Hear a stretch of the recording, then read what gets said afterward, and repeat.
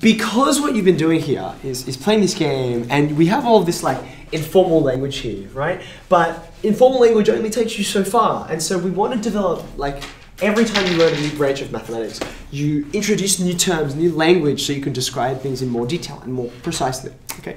So a lot of these words will sound familiar to you, well, I hope they sound familiar to you, and if not, that's why we're reviewing them. Okay.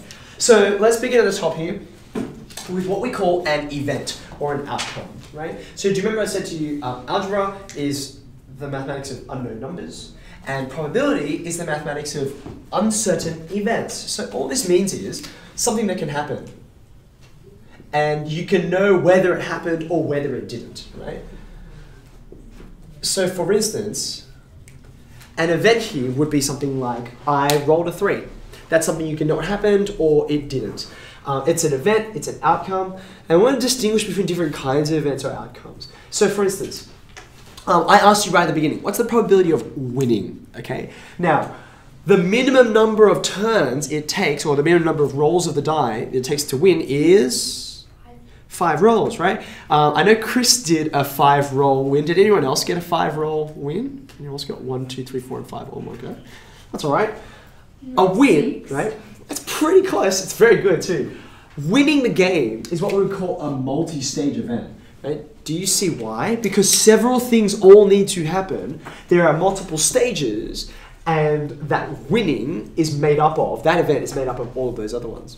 Or of course you could have what I mentioned before, like rolling a 3. That's a single event, okay? So there's nothing else that affects that. It's just like done, one single thing, okay?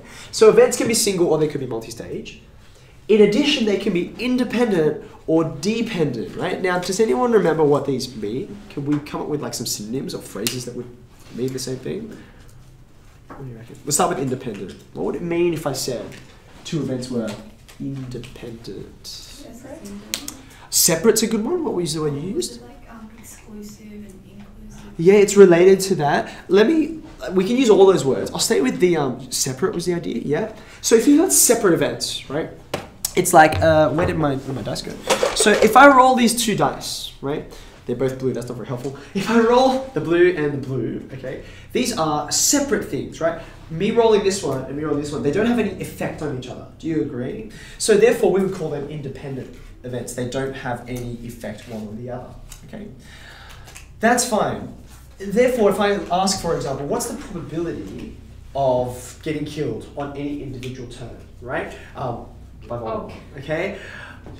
In the game. What's the probability of rolling a 6, okay? Now, every time you roll, there's a chance of getting a 6, right? Is the chance independent each time, or is it dependent? Does the previous roll affect your chance of getting a 6 the next time? It's independent. It's independent, right? Because every time it's like, well, you know, the first time you roll and the 100th time you roll, presumably they're the same kind of roll, right? So they're independent. It's 1 in 6, 16%-ish every single time, okay?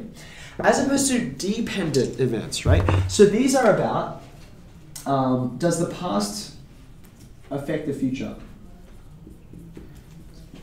So do you remember, was there anyone who got to a point where they're like, I just need to rescue one person, right? I just need to rescue one. And then you keep on rolling and it takes you forever to get that last person. Did you notice that, right? Yeah. Now just think about this, right?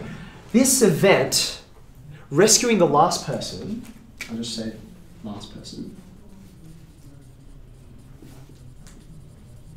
Rescuing the last person takes you forever compared to rescuing the first person. Do you agree? Like, what's the chance of you rescuing someone on the first turn? Just think about it. It's 5 out of 6, right? Because it doesn't matter which of the rolls, so long as you don't roll a 6, you'll rescue someone, right? Whereas, to get the last person versus the first person, do you see why that's a dependent event? Do you see why it's dependent? It's because the past, what you've rolled before affects it, right? So it's like, I'm just waiting for that 3, right? That's the last one I need. And you keep on rolling 1s and 2s and 4s, and you're like, oh, this is a pain because of what's happened in the past, right? So depending on the way you describe an event, that will make it independent or dependent, okay? Right, let's keep moving through. We kept on saying out of 6, out of 6, out of 6. This is what we refer to as sample space. Can someone describe to me what sample space is? Sample space. Good question. The size of the sample space for a die is 6. The size of the sample space. That's how many faces there are, right? So the definition of sample space is all the events or outcomes that are possible. All the possible events. If it can happen, it's in the sample space. Okay? So for example, 7 is not in the sample space for any of these dice, okay? Because it's not possible. It's not part of the sample space. And so 6 is the only number of things you can happen. So the size of the sample space is 6. The sample space itself is 1, 2, 3, 4, 5, 6. Does that make sense? So we might even write that down.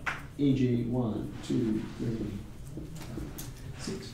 So please note, I wouldn't say the sample space is 6. I'd say that the size of the sample space is 6. That's how many items there are in there. It could be like A, B, C, D, E, F. The size would still be the same, okay? All right, at last, even though it's like our heading, now we're actually ready to give a proper formal definition for what probability is, okay? You would say something like, we use the letter P rather than writing probability every single time. The probability of something, of rolling a 3, dying, winning the game, okay? Any event you like. So the way I read this is the probability of event E, and I can put anything into E I like, right? Is equal to the events that you want. We call them the favorable events, like rescuing someone. That's a favorable event. The number of favorable events divided by the size of the sample space, right? Because that's how many different things could happen. So you guys were all using that understanding as we were talking, even without the formal definition, because you're like, oh, favorable events for, say, getting caught by Voldemort. There's one of them. There's only one way to get caught by Voldemort. And what's the size of the sample space? Well, it's 6. There it is, 1, 2, 3, 4, 5, 6. Okay? So that fraction is the one we're going to be using over and over again, and it's where things like this come from, right? 25%, or 75%, or 100, right? How would we write each of these as fractions? What's 25% as a fraction? 1 over 4. That's 1 over 4, very good. This would be 3 over 4, I guess. 100%, what does percent mean again? Out of 100. Out of 100. So 100 out of 100 is just 1. And then you've got things like 50-50. Well, that's 50%. That's what it's shorthand for. So 50 out of 100 is, of course, a half, right? So you got this spectrum from 0 all the way to 1, which means impossible or certain, and all the numbers in between. Does that make sense? Okay, so just lastly, I will just quickly draw a couple of these for you. You don't have to put too much detail here because you've got some in your text and you're going to be drawing them yourself. Tables and tree diagrams, they're just tools to visualize what's happening for the probability.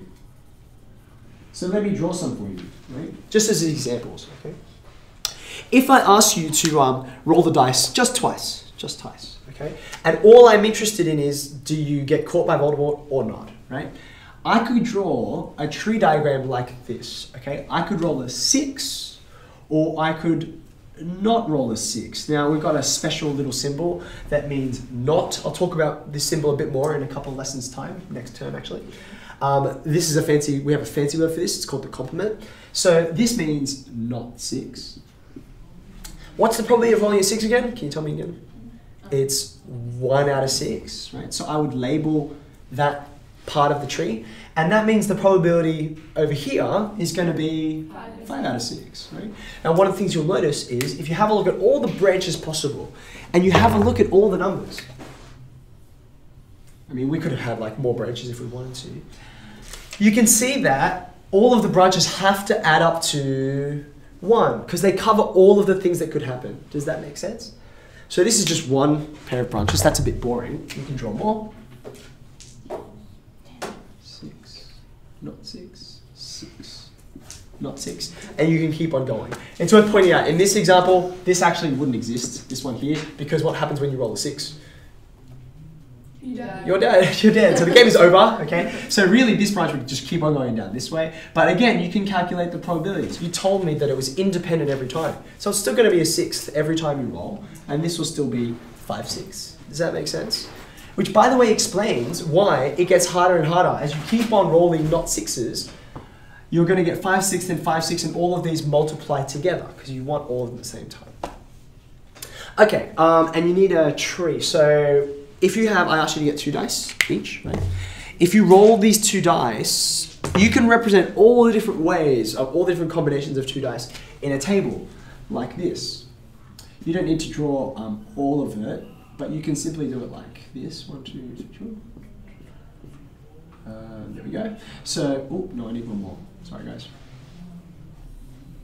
So you could have a table, one side represents one of the dice, 1, 2, 3, 4, 5, 6, and the other side will represent the other die, 3, 4, 5, 6. And what you'll have is a grid, and you'll see these in your textbook. Sometimes they put dots here, which is why this kind of table is often called a, does anyone know? When it's got dots in it? It's called a dot diagram sometimes. Even when there aren't dots there, they still sometimes call it a dot diagram, which is a bit mysterious. Each one of these dots represents an event, right? For example, this one would be rolling a 1 and a 1. That's a pair of 1s, okay? Or this one here would be rolling a 4 and then a 3, okay? So these are just tools you can use.